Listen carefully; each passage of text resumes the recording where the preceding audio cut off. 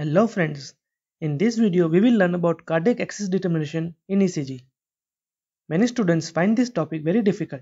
So I will try to simplify this topic as much as possible. For complete understanding, watch the full video. First of all, what does cardiac axis means? It is direction in which the heart depolarizes. Normal axis of the heart is from -30 degree to +90 degree. So this area is for normal axis, which is depicted by pink color. Left axis is from -30 degree to -90 degree, which is depicted in green color. And right axis is from +90 degree to +180 degree, which is shown in blue color. There is one more axis beyond these two, known as extreme axis, which is from -90 to +180 degree.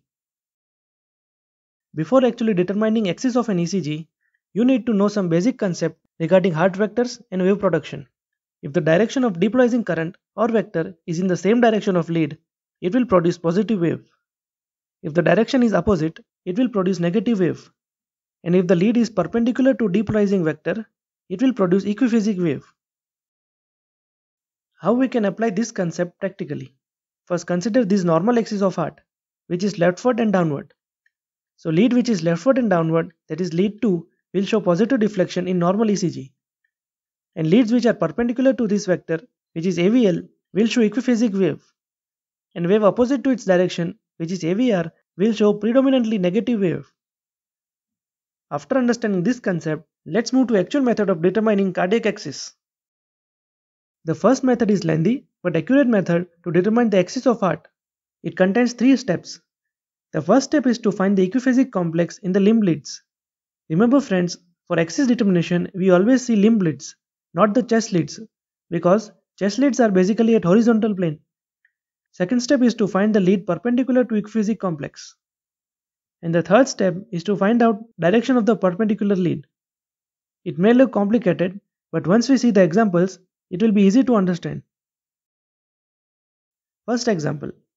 Look at this ECG. Applied the step 1. You can see clearly that the lead 2 has equiphasic complex. Now, second step is to find the lead perpendicular to lead 2. So look at this image. Lead 2 is +60 degree and lead which is perpendicular to it is AVL, which is at -30 degree. Now the third step, we have to see the direction of waves in this perpendicular lead, and we can clearly see that direction of wave is predominantly positive. And as we already discussed, if the direction is predominantly positive, the axis or depolarization vector is along the lead.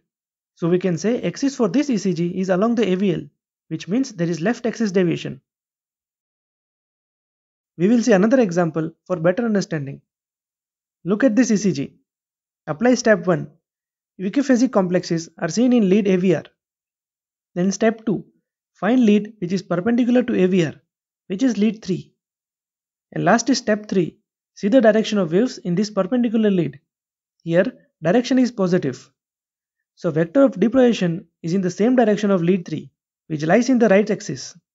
So in this ECG, there is right axis deviation.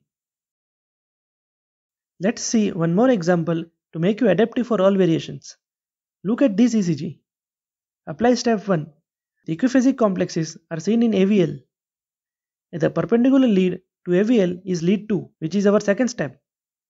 And last is step 3, that is to check the direction of complexes in lead 2, which are predominantly positive.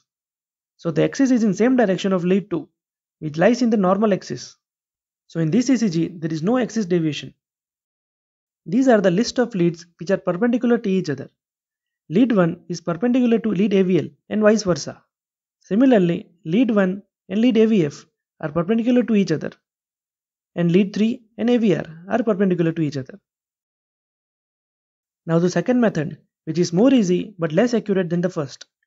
This method is also known as rule of thumb method. You need to consider direction of waves in lead 1 and lead 3.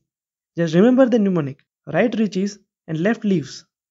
That is, if direction of waves in lead 1 are negative and in lead 3 are positive, they are reaching each other, and so from our mnemonic, there is right axis deviation. Similarly, if direction of waves in lead 1 are positive and in lead 2 are negative, they are leaving each other, so this is left axis deviation.